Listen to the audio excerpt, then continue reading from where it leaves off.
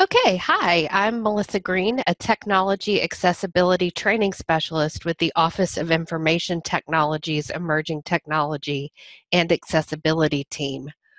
Our unit works to ensure that all technology users, including those with disabilities, have a functional and accessible technology experience with the university's web presence and our instructional and emerging technologies.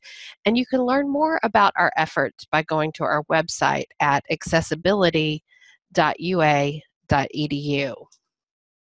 A quick moment for housekeeping.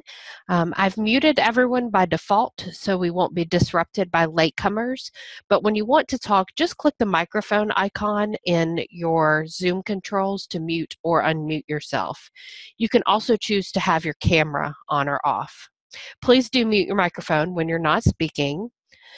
When I'm talking or sharing my screen, please write in the chat box and let me know if you can't see or hear something.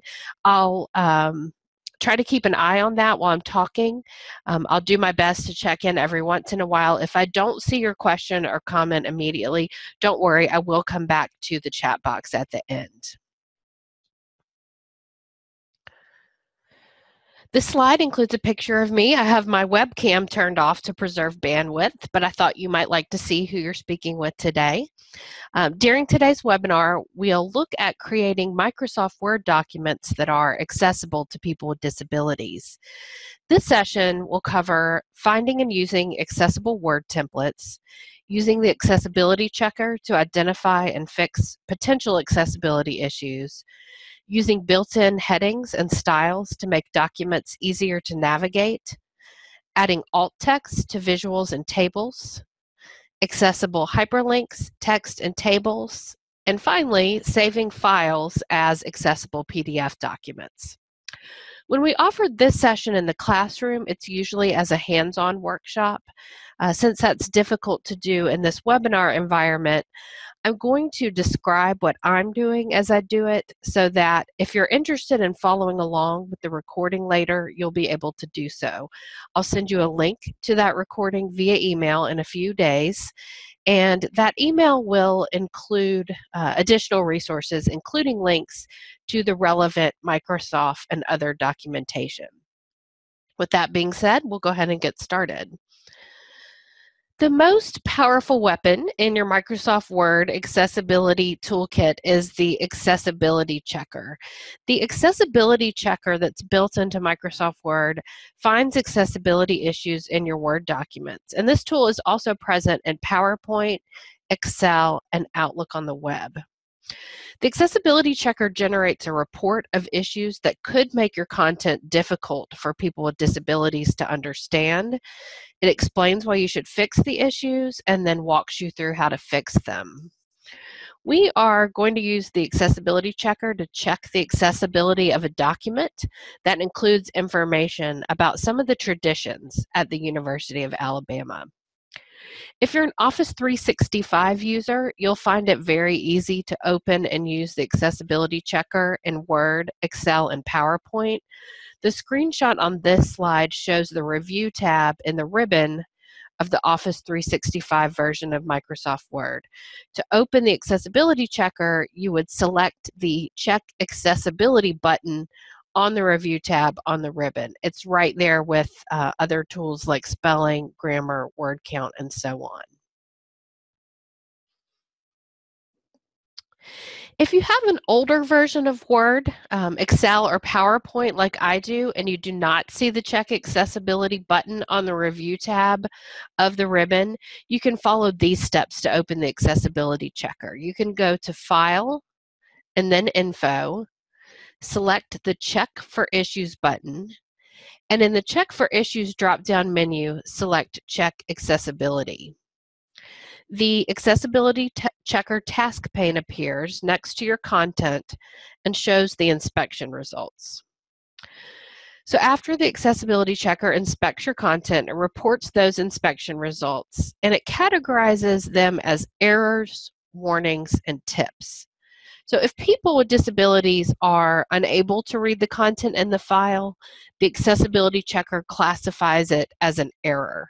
And most of the errors in this particular document include or have to do with missing alternative text.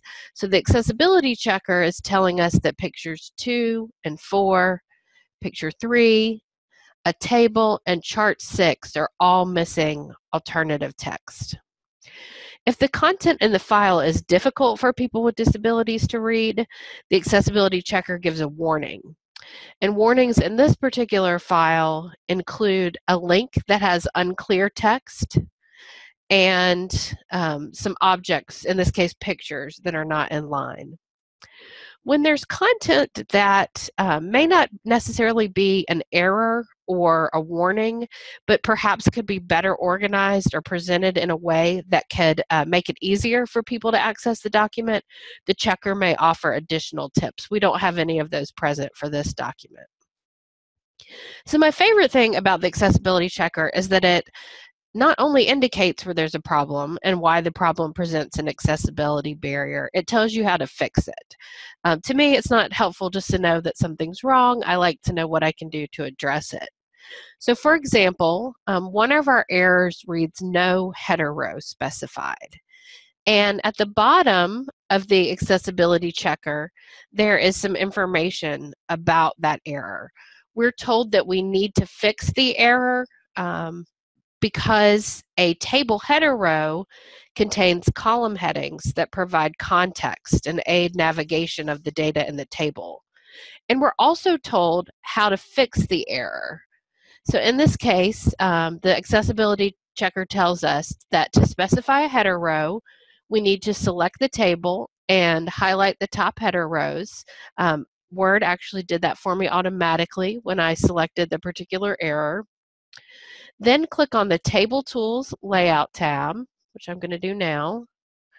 And then the next step it tells me to follow in order to fix this is to click Repeat Header Rows in the Data group to mark the selected rows as headers. And watch the inspection results in the right column when I follow these instructions.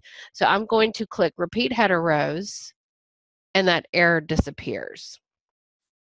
The accessibility checker isn't going to catch every single accessibility issue. No automated checker can, but it is a great resource. Most of the issues that present barriers to access, including those identified by the accessibility checker, can be prevented or fixed by following just a few simple practices that we'll look at now. You can enhance the accessibility of your Office content by using built-in styles and templates with fonts and colors that are easy to see. And Microsoft offers a collection of templates that help you make your content accessible to everyone. These templates use accessibility features provided by Windows and Office and have things like better color contrast, larger font size, headings in a logical format, and more. You can find the accessible templates by going to office.com and searching for accessible templates, or you can get to them from within your Office application. So we're going to do that now. I'm switching into Microsoft Word, actually back into the document we were looking at just a second ago. Let's say I want to begin a new document and I'd like to use an accessible template as the basis for that document. In order to do that, I would go to File in the Word ribbon and then choose New to start a new document. And then I could search for online templates, and I can find accessible templates just by searching for the word accessible.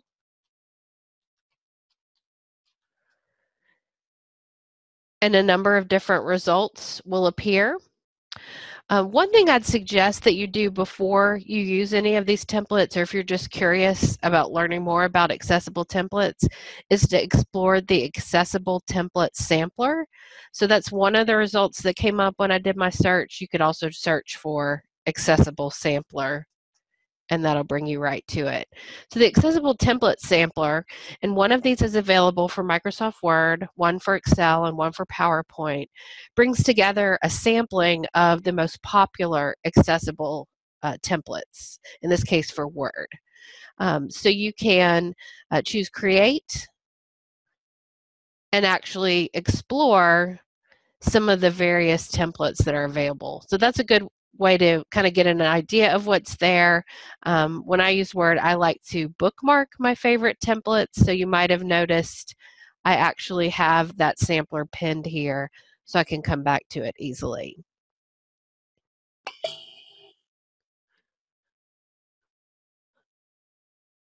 Welcome, we're just getting underway. You can make content in your Word documents easy to navigate by including section headings. And this is especially important for screen reader users and those who use assistive technology like a switch or mouth stick to access and control a computer or smartphone. So a screen reader is a software program that converts digital text into synthesized speech, enabling users with visual disabilities to hear content and navigate with the keyboard. Screen readers are also used by people with certain cognitive or learning disabilities, or users who simply prefer audio content over text or like to hear audio in addition to written text. When your document lacks headings and other structural markup, screen reader users have to progress through all of the content in your document from beginning to end. It's kind of like having to listen to an automated phone menu in which all of the choices are presented one by one before you are allowed to make a selection. That's no fun. I don't enjoy doing that. And that experience is much worse when we're dealing with long documents. So we're going to talk about adding important structural markup that allows screen reader users to skip directly to the content in which they're interested. Easier navigation and searching is also important for people who have limited or no movement in their hands or arms and use wands, sticks, or switches to access the computer. Without headings in the document or other structural elements, these users may have to tap dozens of times to access the content in which they're interested. Switching back to our document with several accessibility errors now. One of the main problems in this document is that I've used visual formatting rather than actual structural markup in order to kind of designate the different sections or pieces of this document. So the way that the first word processing I ever did was writing papers for school. And I learned to format the title of my paper by applying visual formatting to it, by centering it, maybe making the title bold or underlining it, putting it in a different size font, and so on. I think that's the way most of us learn how to construct documents in Microsoft Word and other word processing programs. So this document is about traditions at the University of Alabama, and it outlines different types of traditions, like football, the Million Dollar Band, school songs, and the Rammer Jammer Cheer. And some of those major sections have subsections to them. So for example, the school song section has subsections on the alma mater in Yay, Alabama. The section about the Million Dollar Band has subsections related to the band's naming, its directors, and so on. And so a visual user can quickly scan this document and identify those sections because they're set off with visual formatting. The major sections I've put in a slightly larger font and I've underlined. The subsections I've italicized. So someone who can see this document can quickly scroll through, see what it's about, and if they're not interested in reading about football, can go directly to the portion on the band. However, I've only used visual formatting to indicate this information. I haven't added any real headings or structural markup. One of the accessibility checker, this is one of the things that it will check for. Another way that you can quickly see that a Word document is lacking the structural markup is by turning on the navigation pane. So I'm going to go to View, and then navigation pane. And the navigation pane on the left side is empty. It has no headings. If this document had headings, it would look like an interactive outline of my actual document. So in order to make this document more accessible, I need to mark it up with actual headings and styles. So I'm returning to the Home tab, and currently, the main heading in my document is the University of Alabama Traditions. I'm selecting that text, and I'm using the built-in styles to indicate that that's the title of my document. So I highlighted the relevant text and tagged it as a title by clicking on Titles in the Styles group. Now, you may have noticed that the visual formatting changed. This is one reason why people are sometimes reluctant to use the built-in headings and styles. There is a way to mark your text up without having its appearance change, or to be able to control the appearance. We'll come back to that in just a second. But for now, I'm just going to go through and mark up the pieces of this document. So I've marked up the title as a title. The football is a top level heading, heading 1. Beginnings of football at Alabama is a heading under football, so I'm going to use heading level 2. When you're using headings, whether it's in a Microsoft Word document or on the web, it's important to use them in a logical order. Heading 1, then heading 2, then heading 3, and not to skip heading levels. So we wouldn't want a heading level 3 to appear before heading level 1. Let me just mark up a few of these really quickly. This is a heading level 3. Heading level 3. $1 million band is a heading level 2. Naming in the $1 million band, heading level 3. Directors are level 3. Band recordings level 3.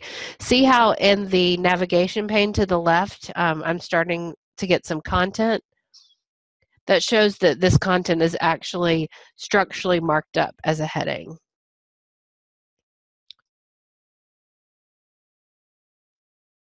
Okay, I think that's sufficient. So now a screen reader user could very quickly retrieve a list of all of the sections in the document, referencing the navigation pane here for a visual user. That list would sound something like football, beginnings of football, Crimson Tide elephant, or they could just choose to see the top level heading. So football, actually I did $1 million band at the wrong, no, that's right. There we go. Heading level 1. School songs, heading level 1. Got it. So they could choose to hear that this is a document that has 3 major sections: football, $1 million band, school songs, and go directly to the section in which they're interested. This greatly enhances ease of use and navigability. Now, we talked about how when I applied those headings, the visual formatting changed. You can have some control over this. So my preference is to quickly go through a document and do all the marking up and then worry about how it looks later. So as I did just a second ago, I kind of went through and marked up the relevant text. I would then go to the styles.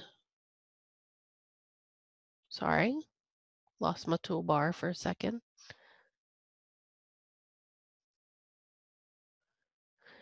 And adjust the appearance of it there.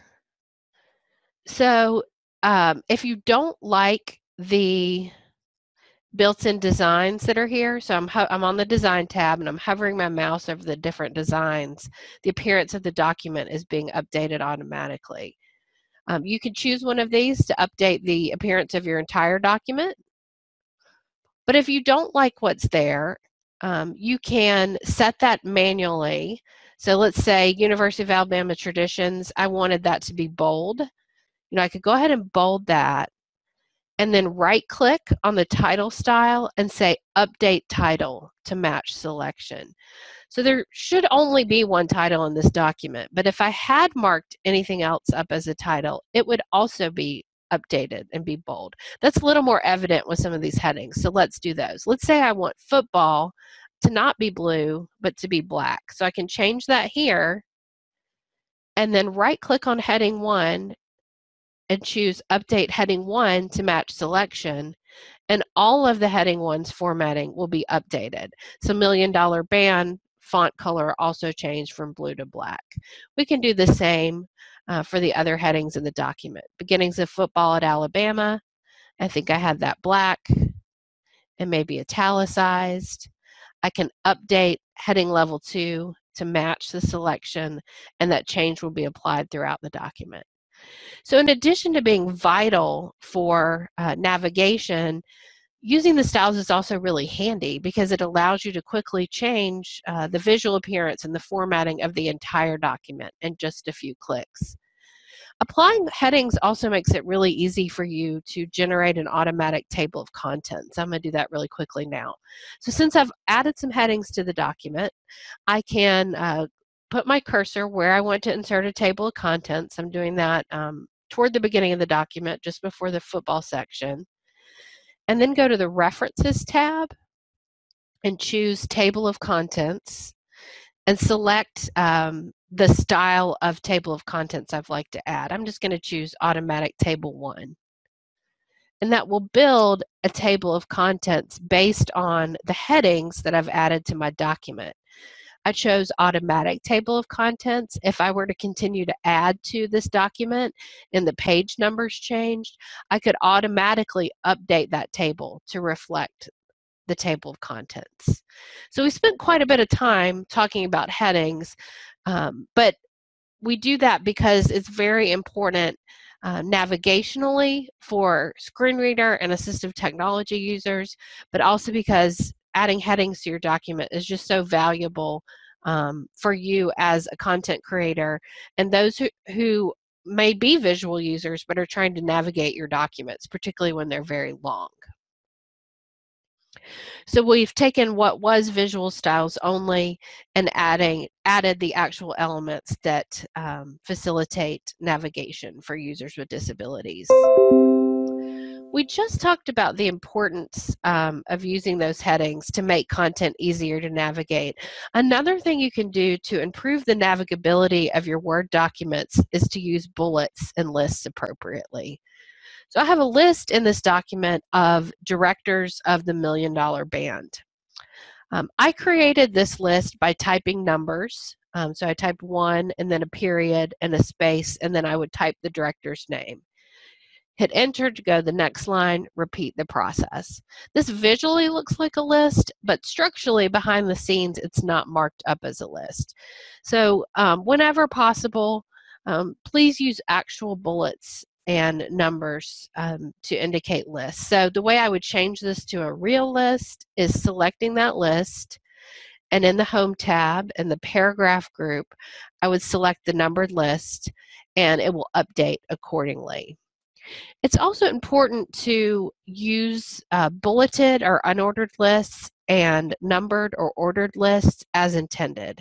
So if you're writing, let's say, technical documentation or anything else that is conveying a series of steps, you want to use a numbered list that alerts the assistive technology user that you are about to describe a series of steps that need to be followed sequentially.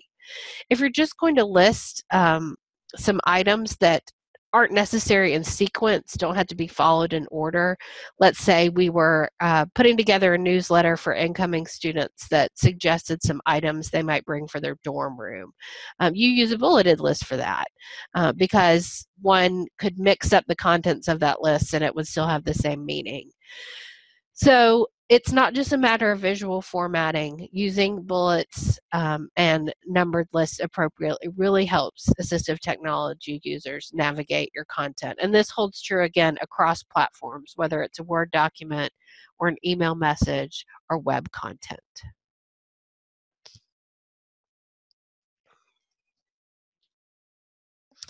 So another basic principle of digital accessibility is ensuring your links make sense out of context by avoiding phrases like click here and more as link text. This is especially important because screen reader users often navigate from link to link, skipping the text in between, or use a keyboard shortcut to view a list of all the links present on the page, so removing all of the surrounding context of those links.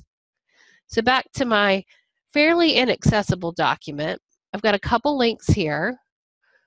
One is in the Yay Alabama section, which describes kind of the origins of our fight song. I have a link labeled Yay Alabama.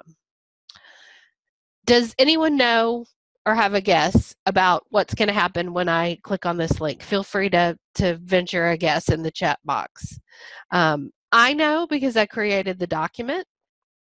If I'm looking at the surrounding context, you know, I kind of maybe get the idea that clicking on the link, you know, is going to lead me to something involving the Yay Alabama fight song. But again, particularly for a screen reader user who might go directly to this link without reading any of the surrounding text, this hyperlink text is pretty meaningless. Clicking on this link could lead someone to a web page about Yay Alabama. It could start downloading a PDF with the lyrics to Yay Alabama. It could start playing an MP3. It could lead to YouTube video. The link just doesn't give enough information about what the destination is and what's going to happen when a user clicks on it. So a more accessible alternative would be to edit the hyperlink text, which I'm going to do by right-clicking on the link and going to Edit Hyperlink. So the text to display is currently Yay Alabama. This link does actually lead to a YouTube video. It's a recording of the $1 Million Band. More accessible text for this link. There's not one perfect answer. What I would probably do is something like, you know, $1 Million Band performs Yay Alabama, and then maybe indicate that it's a video. Another option might be something like a colon, YouTube, $1 Million Band,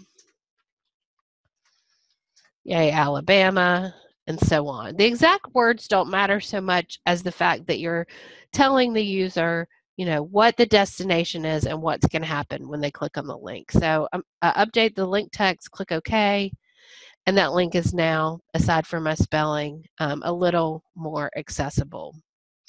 There's another problematic link in this document, and that is the link to the alma mater. So in this case, the hyperlink text is the URL itself. And that's a little better than the other link in the sense that the user knows what the destination is. You know, by clicking on this link, it's probably going to take me to YouTube and start playing a video.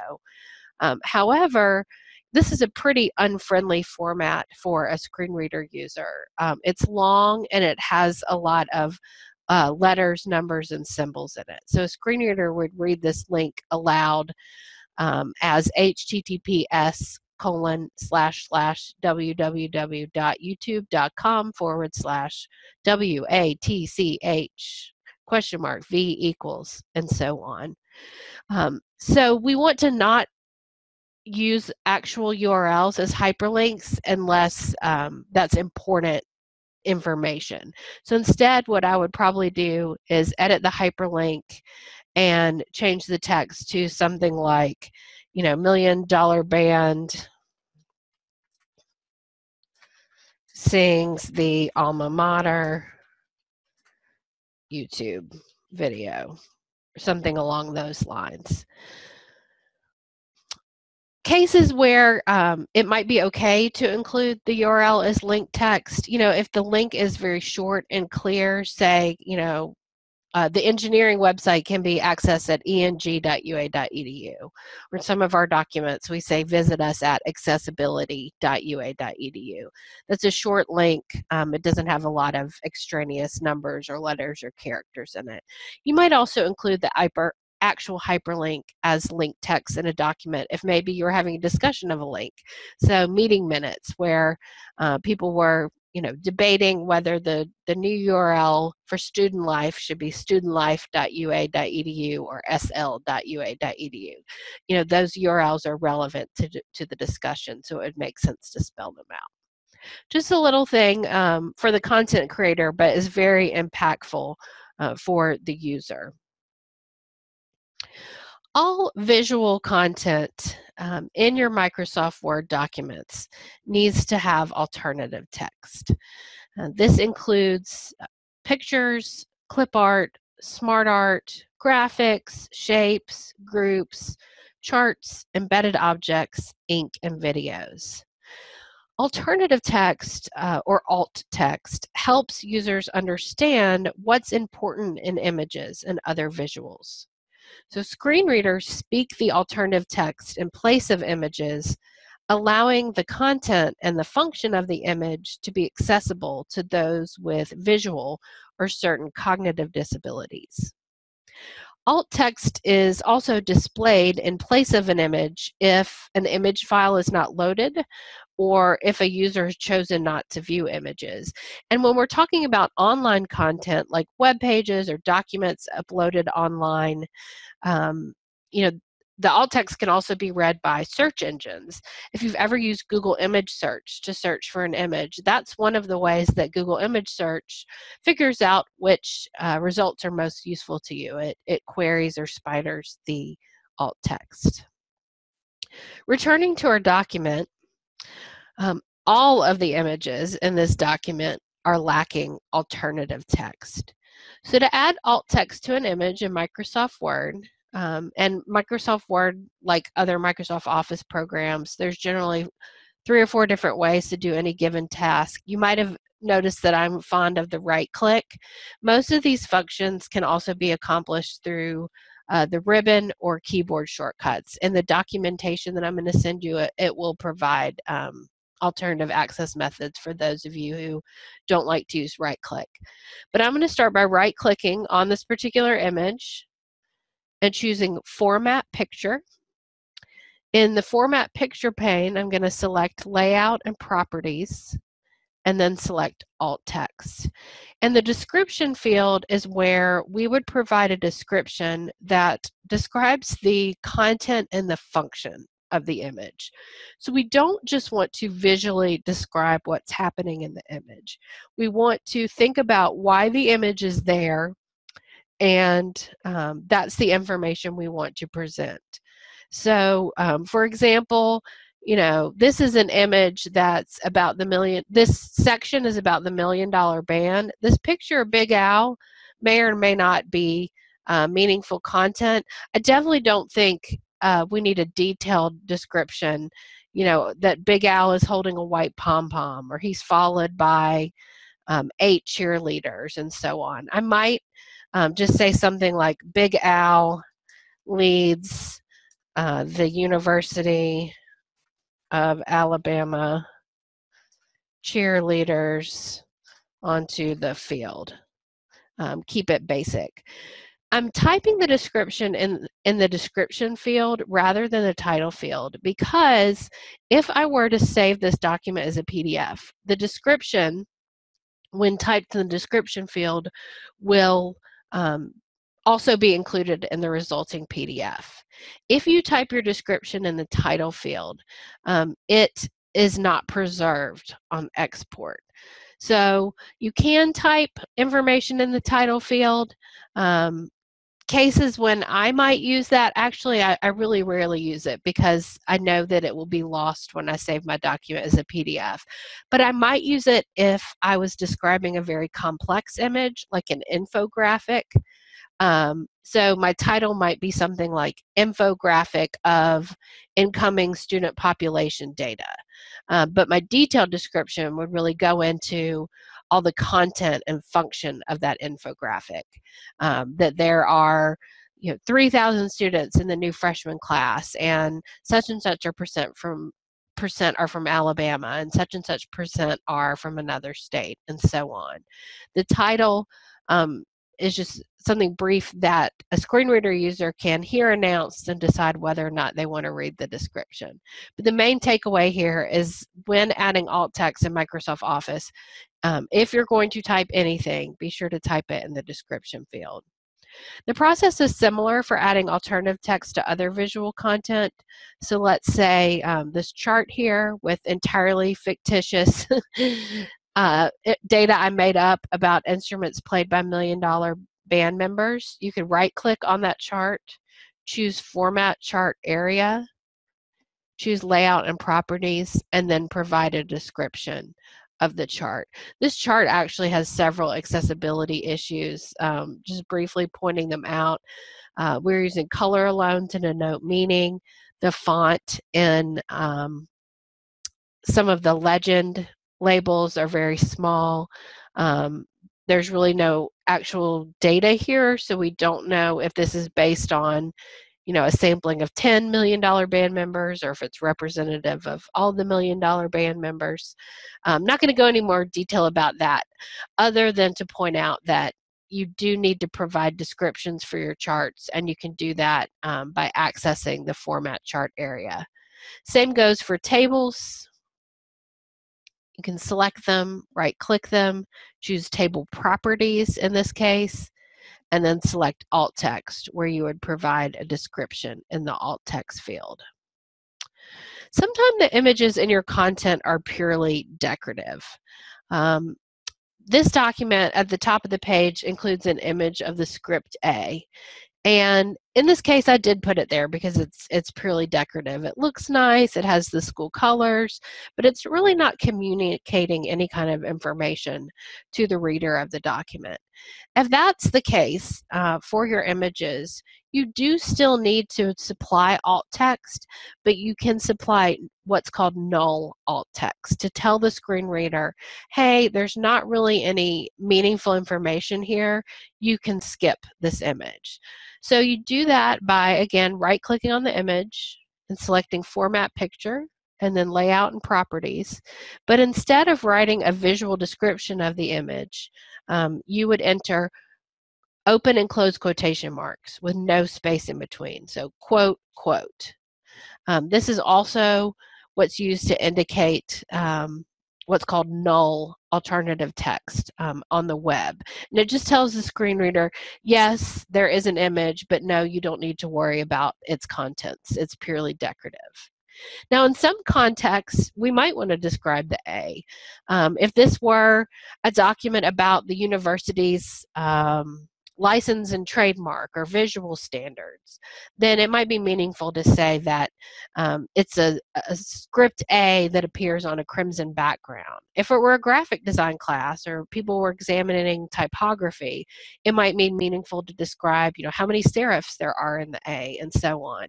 But in this particular case, in this particular context, this is not meaningful information, so we can enter quote, quote to tell the screen reader to ignore it. I mentioned color a second ago in the context of my terrible charts. Another impactful practice is ensuring that color is not the only means of conveying important information. And this is primarily to ensure your content is accessible to people who have color vision deficiency, sometimes called color blindness, but it's also a principle of universal design for learning. By using more than just color to convey the information, you're providing multiple means of representation, so multiple ways that people might get at the information. To find instances of color coding, you may have to visually scan your document. If you yourself experience color vision deficiencies, you might have to, and you're working on a document someone else created, you might have to solicit some assistance in doing this or adjust the colors in the document to make it possible for you to perceive. People who are blind, have low vision, or have color vision deficiency might miss out on meaning conveyed by particular colors. There is an instance in our problematic document of color alone being used to convey meaning. I'm scrolling down to it now. There's some information in this document about the $1 Million Band's notable halftime shows. And there's a note here that says the shows that included signature songs are in red. And the first item in the list says that the Southern Gospel Show included a debut of Amazing Grace, which according to Wikipedia is one of the signature songs of the $1 Million Band. So this is problematic for users who can't see this document at all. They don't know what shows are in red. And then users who might have difficulty discerning red or discerning the difference between red and green. Think about if color alone was used to denote which meetings you're required to attend. So here's a list of meetings scheduled for this month. Ones in red are required. Or here's a list of readings for the course. Red articles are required readings, green are optional. If someone can't see those colors or has difficulty seeing the difference between the colors, they're going to miss out on very important information. So a different way of indicating this might be adding a symbol in addition to the color, or what I would probably do is just restructure this. So maybe do a list of notable halftime shows and then break it out into a sub-list of shows that included signature songs, or make a list of signature songs and denote at which shows they were debuted. So using color is okay, but we want to ensure that color alone is not used to convey meaning. When using color, you also want to check for sufficient contrast between text and background colors. So if your document has a high level of contrast between text and background, more people can see and use the content, whether that be users with low vision or someone who's reading your document on their phone while sitting on the quad in bright sunlight, or has their screen brightness turned down because they're looking at their iPad in the dark, for example. I'm scrolling up to the very beginning of this document where the introductory paragraph has very poor contrast. It might be difficult or even impossible for some of you to see on your screen. So I've used a very light gray foreground text with a white background text, and that does not provide sufficient contrast. The accessibility checker will help you look for this. Our team also likes a few other tools that I will send you links to in the follow-up email. There is one by Paciello Group that is called Color Contrast Analyzer, that allows you to select a color by hovering over it or by typing in the color code and checking to see whether particular foreground and background colors combinations have sufficient contrast. There's another one that I use a lot called the WebAIM Color Contrast Checker that does something similar. A really low-tech way of checking this is to print the document or to print something that's formatted in color and grayscale, and that poor contrast will really kind of pop out at you. Let's move on to talking about how to save Word documents as accessible PDFs. If you'll excuse me for just a second, I'm going to take a sip of water.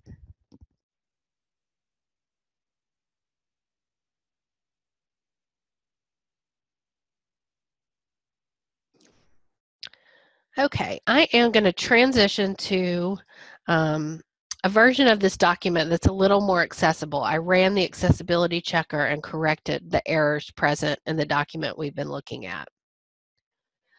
So this is the version of the UA Traditions Word document where the accessibility issues have been corrected, and I have saved it as a PDF. This is the resulting PDF. And I have the Adobe Acrobat tag panel open in the left sidebar. So although there's a bit more to it than this, when people talk about accessible PDF files, they're usually referring to PDF files that have these tags. Tags are the basis of an accessible PDF file. They indicate the structure of the document, communicate the order in which the items should be read, and determine exactly which items will be read. You can see in the tags panel for this particular document that there's some structural information that's conveyed. Something's marked up as a heading 1, a heading 2, a heading 3. We have content that's marked up as a paragraph or tagged as a paragraph, as a figure, and so on. And if we expand these particular tags, we can see what that relevant content is. In this case, University of Alabama Traditions is our top level heading. Under that, there's a paragraph, followed by a second level heading about football, and so on. When creating a PDF from a Microsoft Word document, you want to do so in a way that preserves the accessibility of the source document and includes tags. So this is the version of the UA Traditions Word document where the accessibility issues have been corrected. I'm going to save it as a PDF now. If you have Adobe Acrobat on your computer, you'll want to use Acrobat's PDF Maker to create PDFs from Microsoft Office files. When the PDF Maker add-in is enabled, a tab called Acrobat will appear alongside the other tabs in Microsoft Word, like Home, Insert, Design, etc. I'm hovering my mouse cursor over it now. This is what you'll want to use when generating a PDF document from your source files. So I'm selecting the Acrobat tab. When you click on the tab, it shows you all of the options available within the PDF Maker. I'm going to select the Preferences button. This is not something that I do every time I create a PDF. I'm just selecting it for the purpose of showing you. These are the settings that are going to be used to generate the PDF file. And there's a lot of options here, and even more under Advanced Settings, where I'm hovering my mouse cursor now. I'm not going to go into any more detail about this except to point out this checkbox right here. Enable accessibility and reflow with tagged Adobe PDF. You want this to be checked. The second checkbox here, enable advanced tagging, would it lead you to assume that enabling it would make the tagging even better in some way or in the resulting document? However, I've found the results to generally be cleaner to not enable this second option. It's not enabled by default. When I use the advanced tagging with the documents that I create, I find that I'm having to do a lot of cleanup in Acrobat. So my preferred settings and the ones I recommend you start with are simply checking enable accessibility and reflow with tagged Adobe PDF. And again, once you've set that once and saved it, you won't have to do that again. To make the PDF file, we'll click on Create PDF. I'm just going to leave the name as is. Actually, I'm going to add a number just to differentiate from the one I created earlier. So I'm calling this Traditions After 2 and clicking on Save. And Adobe PDF Maker will generate my PDF. If you do not have the PDF Maker enabled on your computer, don't despair. Using that add-in in the way that I did typically yields the most accessible results, but there are other ways to create PDFs from Office documents. So going back to my document now, other ways that you could go about creating documents, you could go to File, Save as Adobe PDF. Again, that option's there because I do have Acrobat installed on this computer. You could also choose Save As, so File, Save As, and then select where you're going to save it. I'm going to put it here. You'll save as type PDF. One thing that you'll want to check if you're saving your PDF from Word in this way, after choosing Save as PDF, is clicking on the Options button and making sure that Document Structure Tags for Accessibility is checked. It should be checked by default, but the next time you go through this process, double check to make sure. I'm going to say OK. And then I could click Save, and that would, again, generate a PDF. The only thing you want to not do is to choose File, Print, and then choose PDF as your printer. When you print something as a PDF, and even as an Adobe PDF, not all of that important work you did to make your source document accessible will carry over into the resulting PDF. So the heading information, alt text, tags, you know, some of it may come over. It really just depends. But in order to ensure that your document, your PDF resulting from your Word document is as accessible as possible, you know, avoid using print and choosing PDF. You really want to save as PDF instead. So I'm going to go back to that PDF document I created from the Traditions Word document. Once you've created a PDF, there's typically a few touch-ups that you need to do to make that PDF fully accessible. I'm not going to outline all of those. I'll send you some information about that. And if you'd like to learn more, we are offering a PDF workshop and webinar later this summer. One thing I will point out is that Acrobat has two built-in tools to help you create accessible PDFs, the accessibility checker and the make accessible action. So I'm going to first access the accessibility checker. So I'm doing that by selecting accessibility in my tools group. I could also do that in the ribbon at the top of the page, tools, and then accessibility. And then to do an accessibility check, I would want to select full check. There's some different settings to indicate here, like what I'd like to be included in the resulting report, where I'd like it to be saved, and so on. I usually stick with the defaults. I'm going to choose Start Checking.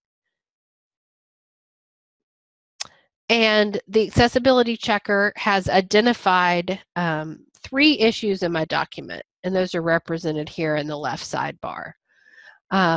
This document, I did quite a bit of work in Word to make it accessible, so there's not too many problems. 2 things you'll always get are an alert to look at the reading order and the color contrast, because those require a human to check. But almost always when you save a Word document as a PDF, you'll get this title failed error.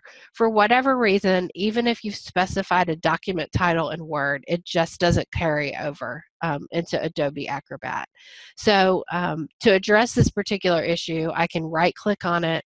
There's a number of different options here. I could skip the rule to ignore it, choose Explain, and that will bring up some documentation that tells me a little bit more about the error and how to fix it, which I really appreciate for some of these more complicated errors. But in this case, I'm just going to choose Fix. It will open up the description dialog box where I can enter a title, and I'm going to call it University of Alabama Traditions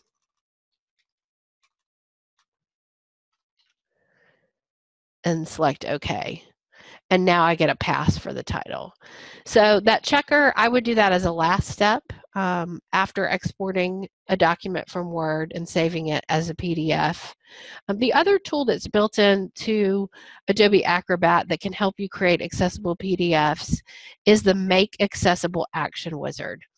And you can access that through your Tools, Action Wizard, or in the Tools sidebar, Action Wizard. And then you would select Make Accessible. This is most useful when you have not started with an accessible source document. When you're trying to repair, you know, something that someone else created and you don't have access to the source document, or maybe you're working with an image-only PDF that was scanned text. The Make Accessible Action Wizard will walk you through the steps of identifying actual text in the document, tagging it appropriately, checking the reading order, and so on. So if you do want to learn more about the PDF specifics, I do encourage you to attend one of our workshops or webinars on that. Also, I will send you some documentation for you to explore on your own. So we just have a few minutes left. I'm going to wrap things up just by reiterating that, you know, the university is committed to providing all users, including those with disabilities, an accessible technology experience. And all of us have the ability to create accessibility or create accessibility or disability in the design choices that we make. We don't have to be web developers. All of us are content creators, and through simple things like making sure we describe the images in our emails, or use logical reading order on our PowerPoint slides, or running the accessibility checker in a Word document, we can enable access for our colleagues and students. I would encourage you all to do so and to create accessibility. We are here to help. You can visit us at accessibility.ua.edu. That's all I have. If you have questions or thoughts to share, please feel free to unmute your mic and share them now, or type them in the chat box.